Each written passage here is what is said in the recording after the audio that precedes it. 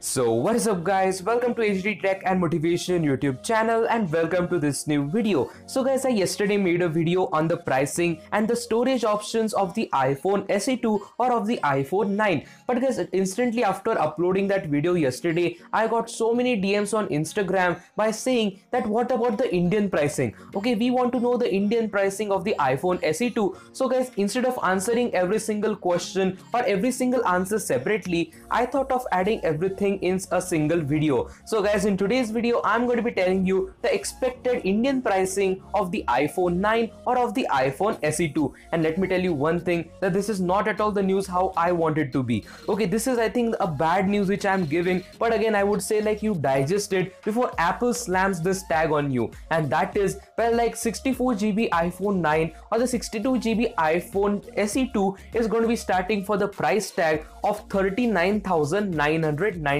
rupees. Yes guys, for the price tag of 40,000 Indian rupees you're getting this smartphone, and I think it's like out of the world. Okay, for 40,000 you get the OnePlus 70 in India and everybody's more than impressed. And iPhone 9 or the iPhone SE2 is going to be a refresh of the iPhone 8. It is not going to be having a bezel-less display, a bezel-less body, and also this smartphone just is great at the processor. Okay, it ships the latest processor from Apple, but other than that there is nothing revolutionary or futuristic. Okay, so there is no AMOLED or OLED type of displays, so overall it does not make any sense for the price tag of 40,000 Indian rupees.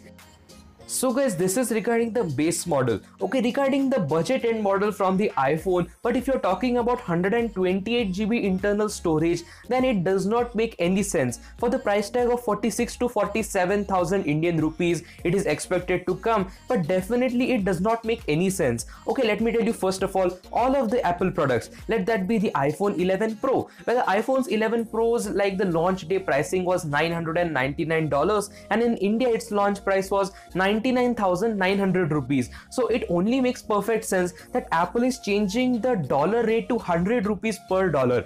Okay, like the current rate is somewhere around 60 to 70 rupees, and Apple is directly shifting it up to 100 rupees a dollar. And I think it definitely does not make any sense. Okay, like just I would say for the price tag of 40,000 and 45,000 Indian rupees, you can get great smartphones. Okay, in India you can get a decent or a great smartphone for the pricing of 15 to 20,000. Even for 10,000 the Redmi Note 8 offers so much great specifications, a quad camera array, and I think overall the budget phones are greater. But if Apple's iPhone SE2 or the so-called the iPhone 9 is going to be starting with the price tag of 40,000 Indian rupees, it definitely does not make any sense. And let's see what Apple has in store for us. So guys, this was a very short little video, but I just wanted to include this factor that this is the Indian news and this is the pricing which is expected.